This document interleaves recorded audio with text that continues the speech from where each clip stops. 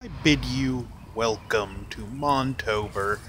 Today I want to talk about Phantom of the Opera 1943 starring Claude Rains. Not the first Phantom film Universal did, but for some reason just the one they stuck on this box set. They didn't stick the Lon Chaney Sr. one in, probably because it's public domain, but the story centers around Claudine, who was a violinist at the Paris Opera, who spent his savings trying to help a woman in the chorus by the name of Christine, who's from the same province of France as him, who he had fallen in love with. He even spent his money giving her singing lessons. And hold on, they're from and I hope I'm pronouncing the Bravons district of France. And anyway, he winds up getting let go of the opera because his hands, he's not able to play the violin as well. He probably has carpal tunnel syndrome, something that now he would just be sidelined a few months with rehab. But anyway, he gets let go and gets given a season pass. The instructor helping Christine with her singing refuses to help without lessons, and he's trying to sell a concerto. Which brings us to the inciting incident. He goes to where he's trying to sell it, and this place buys different works of art. The guy that runs it's working with a woman on doing etchings. And you can tell this guy doesn't think highly of Claudine, and we find out that one of his assistants has been trying to get Claudine's work published for years, but this guy doesn't like to publish things by unknown composers. Kind of makes you feel like there's some politicking going on there, like, are the more known composers paying him not to do this? But anyway, as he's finding out, the maestro begins to play his piece. In the desperation and Claudine snaps, he gets into a fight with this guy and kills him. And while this act of violence is going on, there's this beautiful piece of music playing to contrast it, and it's an incredible scene. The woman throws the acid on his face and he retreats to the sewers.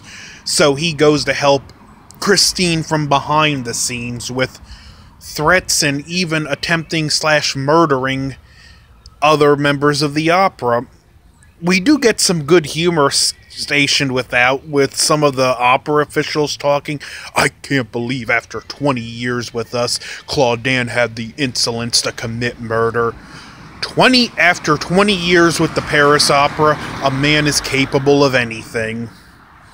And we even get kind of a funny love triangle between Christine, Antonol, who works for the opera, and Inspector Daubert. That is, like, some of the banter between Antonol and Daubert is funny. Like, they'll go through a door, and even though they'll insist you first, their pride and egos won't let the other go first. Eventually, Claudine drugs someone at the opera, which lets Christine finish it, and we get a great scene after with accusations and backstage politicking. And then Claudine leaves a threat that after killing someone, he leaves a threat that unless Christine stars, he's gonna kill, so the police decide we can use this as bait. And we get an opera scene, which this is a negative to me in the film.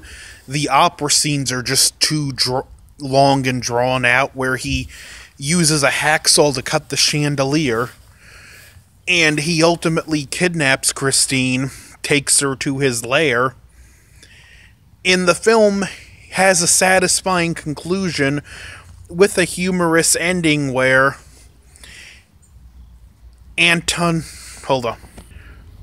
where Anatole and Dobert are both trying to take out Christine, but she's busy with her fans at this point, and as they go to leave, would you care to be seen go to dinner with the police inspector? And they decide to go eat, and as they're going through the door, they still won't let the other one go first. Claude Rains makes this movie. As I said in the Invisible Man review, he had this great booming voice, and he brings that back at times when he's talking off in a distance to Christine, only he brings a softness to it, so it's not quite as menacing as the Invisible Man. And the costume he wears with the cape and the hat, it makes this amazing silhouette as you see the shadow glide through the walls.